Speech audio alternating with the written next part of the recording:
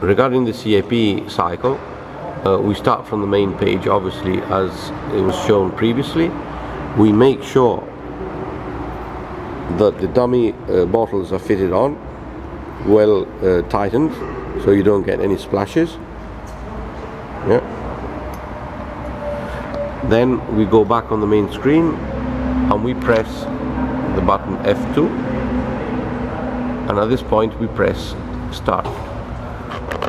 Now the machine as it is now will do its own cycle for whatever product you decide to put through the machine. So it could be beginning rinsing, it could be caustic, then rinsing again, for whatever amount of time. The machine will continue to proceed with the CAP cycle until the end, until you decide to put the beer through. So at that point, when you see that the beer is coming out of the machine, then you can press stop with either one or the two heads.